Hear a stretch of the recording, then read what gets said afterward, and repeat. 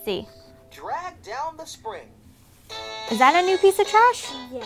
Yeah, what is it? Joseph is working on a physics problem, applying principles of force and motion. He is 4 years old. June is engineering a path from Elmo to Grover. She is also 4. They're testing new games that Sesame Workshop will introduce later this month. We target children typically between the ages of 2 and 5. First, let's measure the monster's foot. But physics and engineering? Can preschoolers really learn this stuff? Young children are explorers. They love to explore things, test limitations of real physical objects. So science for them actually makes a lot of sense. He made shoe. Oh, you gave him a shoe.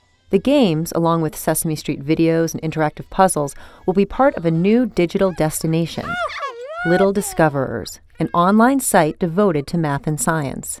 It's the newest part of what they say is their mission to engage children in science that they began 4 years ago. That's right. We first started with the science and nature curriculum, getting children to get outside and explore their world. Wild nature survivor guy. That curriculum quickly turned into a scientific investigation curriculum where we're focusing more on the scientific inquiry skills. Okay. So now we're introducing words such as, what's your hypothesis?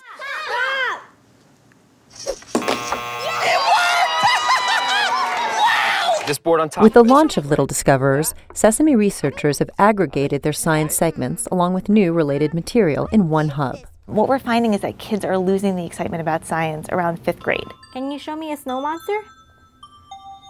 I'm building my own. Oh, you're building your own. I'll wait. But will these snowmen and train tracks improve critical thinking skills? When it comes to literacy and mathematics, the standardized tests do exist. When it comes to science education, there's fewer standardized measures for really young children. And I think that's something that will come in time. I guess a banana. Sesame researchers plan to test Little Discoverers in preschool classrooms later this year. We do want to know how children are learning from our content.